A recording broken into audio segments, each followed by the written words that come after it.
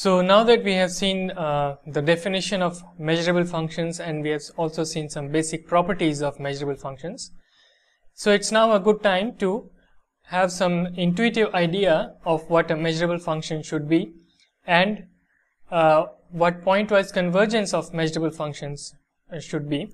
So this is encapsulated in what are called Littlewood's principles. We have already seen one Littlewood principle when we were defining Lebesgue measurability, which said that every measurable set, so I am putting measurable in brackets because the idea is to write that every set is almost open, and this is what we used to define Lebesgue measurability. And in fact, we can also say something stronger, which is that every set is almost a finite union of boxes, or in the one-dimensional case, intervals. So here again there is some catch, which is that it should be a measurable set with finite measure. So it's actually a nice exercise to show that every measurable set with finite measure can be approximated with respect to the symmetric difference with a finite union of boxes, and such that the measure of the symmetric difference of the set with this finite union of boxes is less than or equal to some given epsilon. So in this way, Littlewood's first principle gives you an idea, an intuitive idea of what a measurable set should look like and what a measurable set with finite measure should look like. So then Littlewood's second principle says that every function is almost continuous,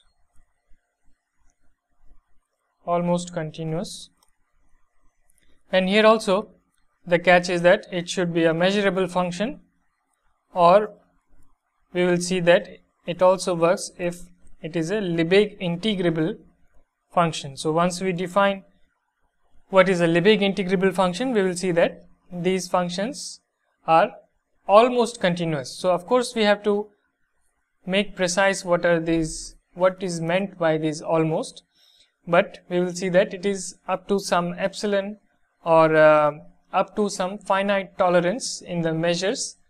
We have to state these properties for being almost continuous and almost open. So the second principle says that every measurable function or a Lebesgue integrable function is almost continuous. So you can view a measurable function as a continuous function outside a set of negligible measure. On the other hand, the third principle says that every convergent sequence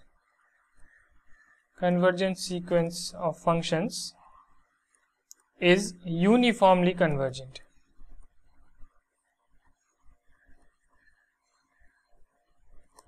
So again there is a catch, which is that it should be a pointwise convergent sequence of measurable functions, and here in general one can only have uniform convergence locally, which means that it will be uniformly convergent once you take the intersection with a bounded set, bounded Euclidean ball. So these three Littlewood's principles gives us some idea of how one should think about pointwise convergence of measurable functions, how one should think about absolutely integrable or measurable functions, and how one should think about measurable sets. So in this lecture we will see the third point, which is that every pointwise convergent sequence of measurable functions is uniformly convergent. So this is known as, this result, when you make it precise, is known as Egorov's theorem, and we will see what is the Egorov's theorem, and we will try to prove it in this lecture. So let's see the statement of Egorov's theorem. So we start with a measure space x b mu, and we take a sequence of measurable functions fn defined on a measurable set E with finite measure mu e, and assume that fn converges pointwise to some function f on E. Then Egorov's theorem states that given epsilon greater than 0, there exists a measurable function a epsilon, which is a subset of E, measurable subset of E, such that the measure, so here it should be mu, measure of E minus a epsilon is less than or equal to E, less than or equal to epsilon, which means that the complement of a epsilon inside E has very small measure, and fn converges to f uniformly on E. So recall that fn converges to f uniformly on a epsilon means that for any epsilon greater than 0, so this epsilon is different from the given epsilon, so let me take something else, some eta greater than 0, there exists a number, natural number n, such that, let me write n naught, such that modulus of fn x minus fx is less than eta for all n greater than or equal to n naught and x in a epsilon.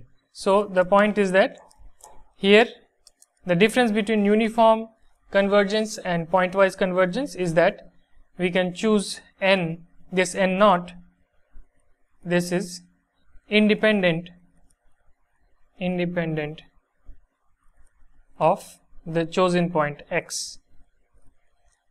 So this holds for all x in this is for all x in this set a epsilon.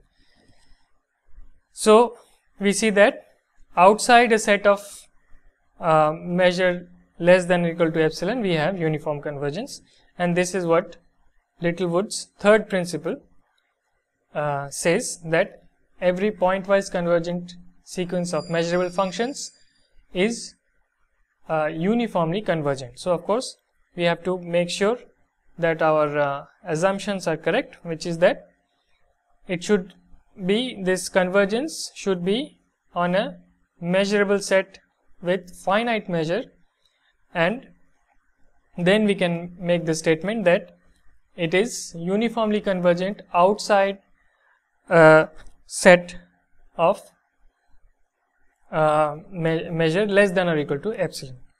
So let's see the proof of Egorov's theorem. Proof. So we define for each n a natural number and k a natural number, E n k, which is the set of all points in E such that the modulus of f jx minus fx is less than 1 over n for all j greater than k. So we are looking at those points which become close to, for which fjx becomes close to fx for all j greater than k up to a tolerance of 1 by n. So this ENK is a measurable set for each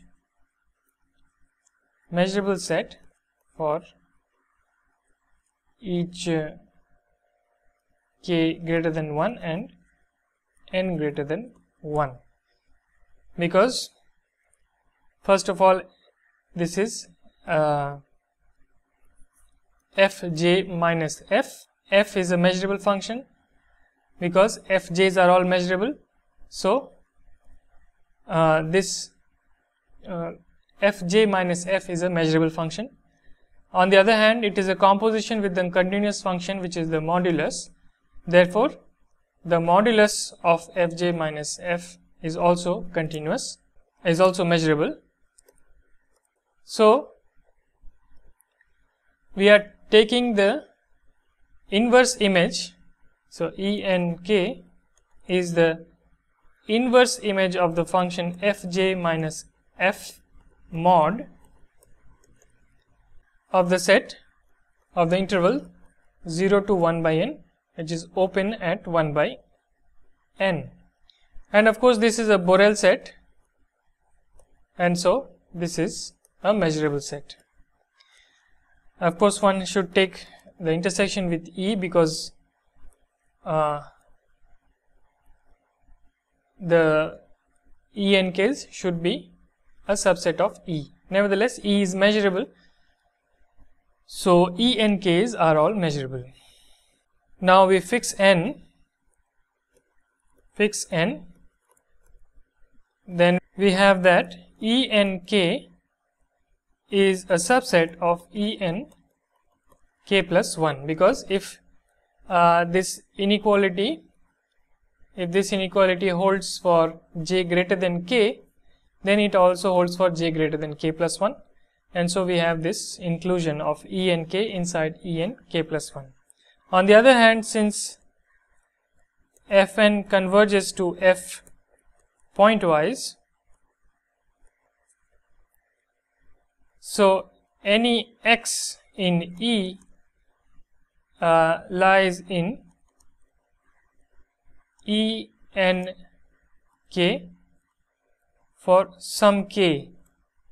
Fixing n, we can always find a k large enough such that x belongs to ENK, because Fn converges pointwise to f, so this difference fjx minus fx modulus is going to be less than 1 by n for a large enough k. So we have that this implies that E is a subset of the union of all these ENKs, k equal to 1 to infinity. And since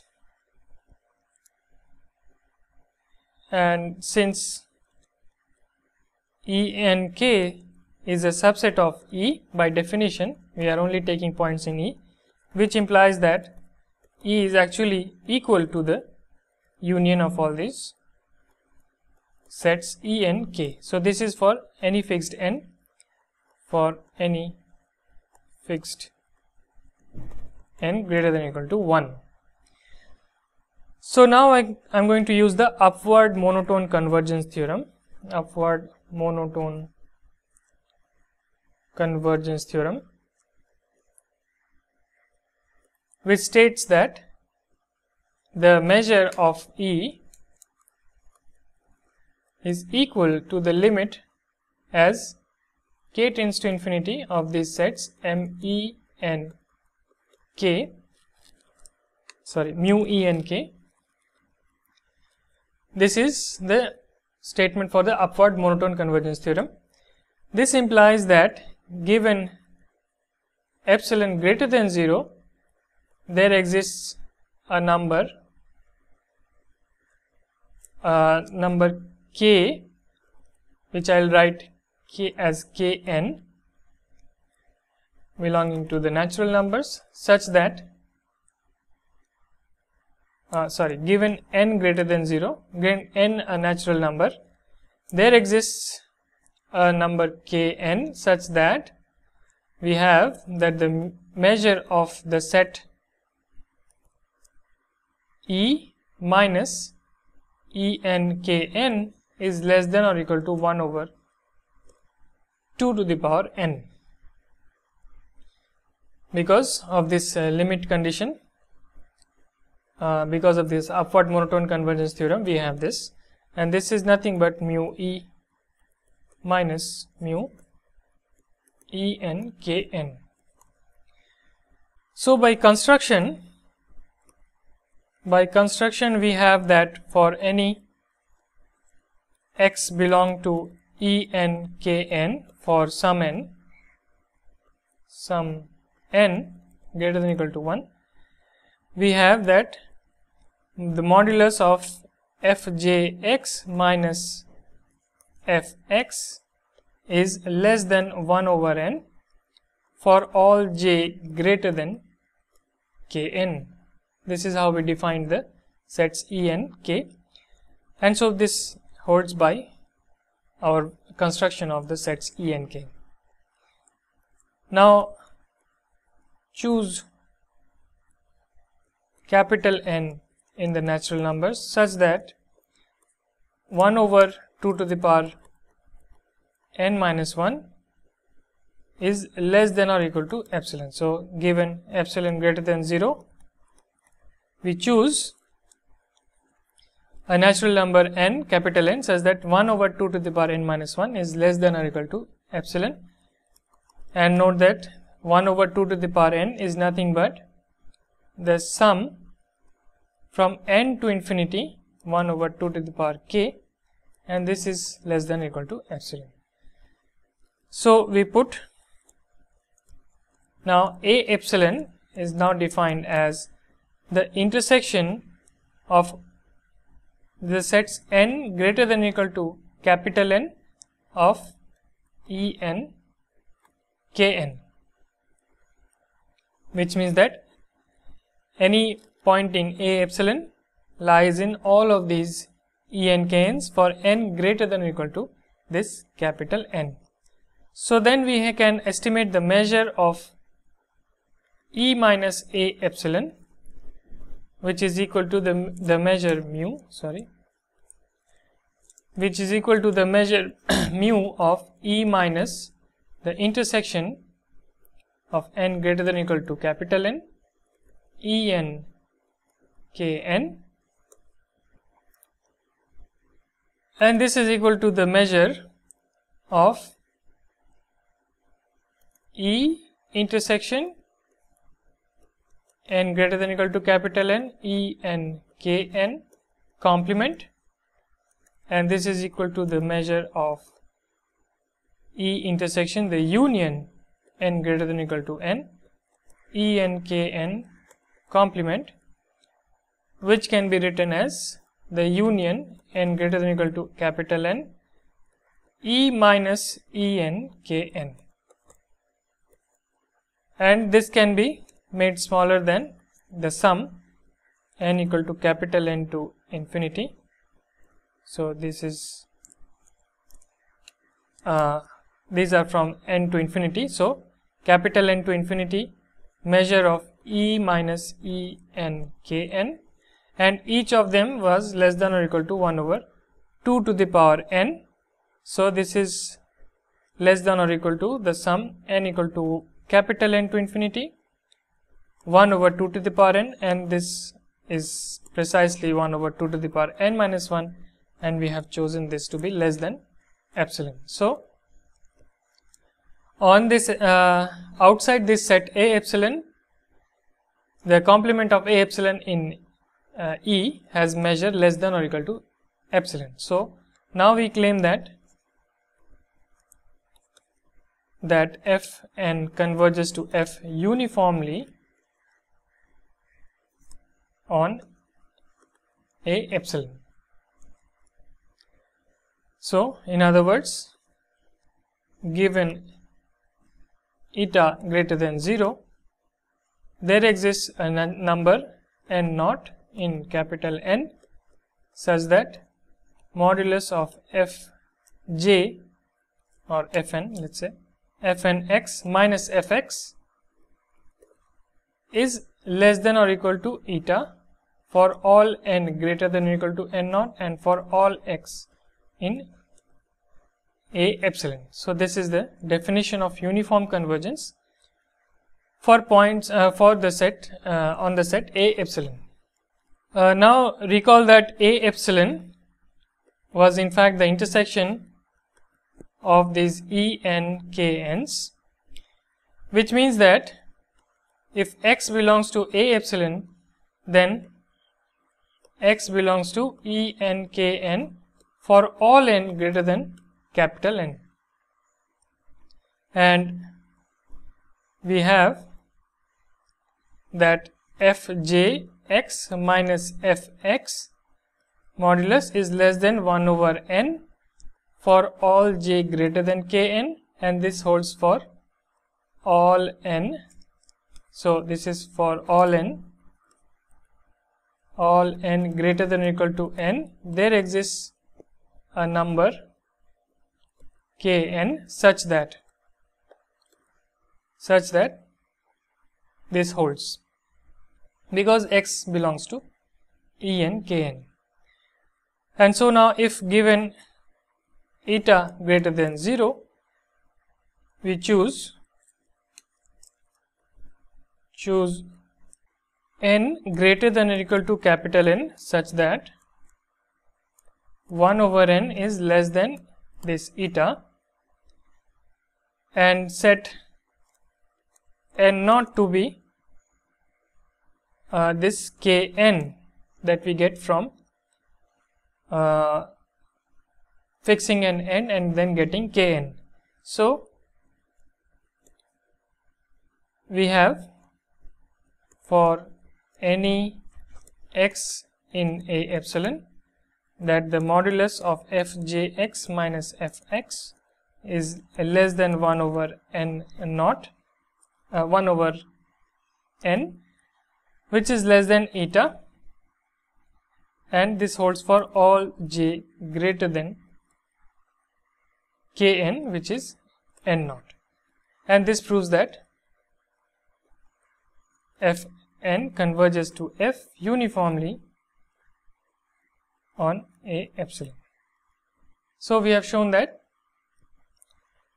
given a pointwise convergent sequence on a set of measurable set of finite measure, then we can find an exceptional set A epsilon. We can find a set A epsilon on which it converges uniformly, and the exceptional set for which it doesn't converge uniformly has a measure as small as we want for a given tolerance level epsilon.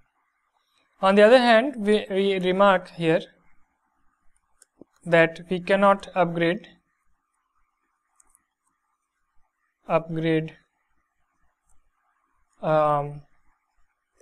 to the case mu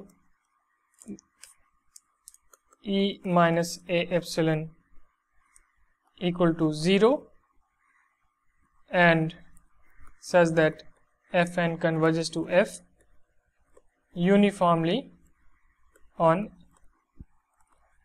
A epsilon, because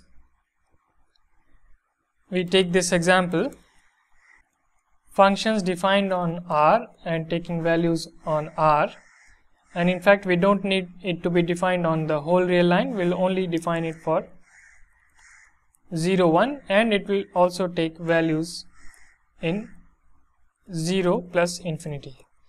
So fn of x is defined to be 1 over nx for x belonging to the interval 0 1, which is open at 0 and closed at 1, and 0 for x equal to 0. So we have defined a sequence of functions on a set of measurable set of finite measure, which is 0 1, and these are all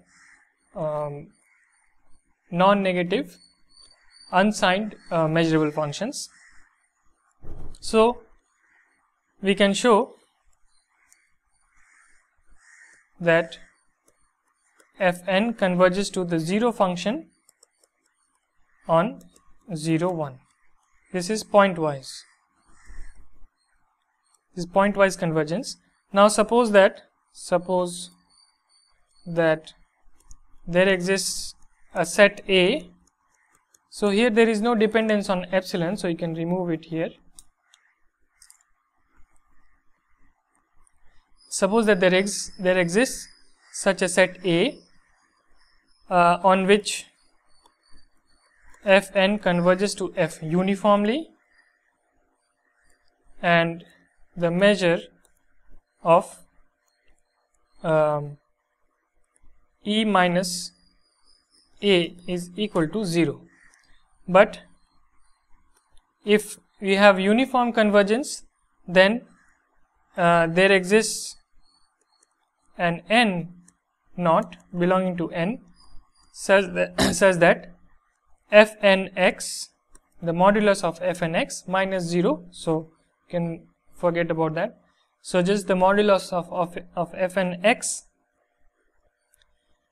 is less than or equal to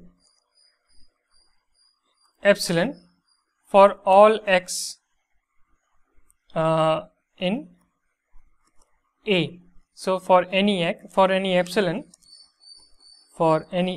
greater than 0, we can find an n naught independent of the point x, such that this holds for all n greater than or equal to n naught and for all x belonging to A.